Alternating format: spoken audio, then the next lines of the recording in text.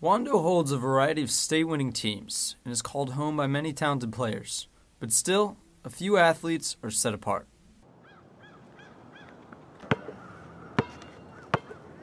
I actually started playing basketball pretty late. I was a late bloomer. I started in like 7th grade, and it first started off as like just a hobby, just something fun to do, and then I actually just enjoyed it a lot. When I wasn't playing for Wando, I was playing AAU, which is basically like travel basketball, where you travel all over the nation and play basketball. And I played with a team called Low Country Elite. Unfortunately, JD, like a handful of other basketball players, has been kept from time on Wando's court. A couple things that keep players ineligible is age.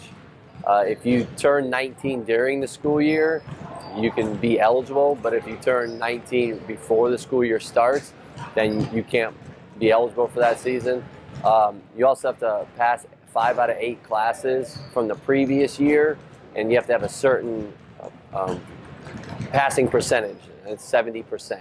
I wasn't able to play the first couple of years in high school because I was a bit immature back then. I didn't make the best decisions, and that affected me. You make a decision, you have a consequence, I can't play this year because I'm actually too old.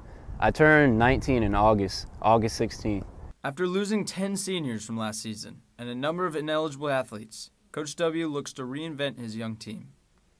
It's a whole new system, new plays, new defenses, kind of things like that. So having young players, I'll know that I'll have them for a couple of years, and so it's been a tough season, and I think we're playing really well right now, so they're starting to understand what I'm looking and asking from them.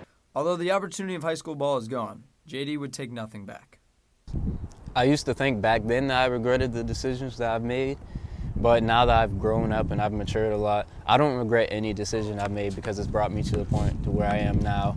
And in life, you're going to make mistakes, but you just got to learn from them. This has been Ricky Schmidt reporting.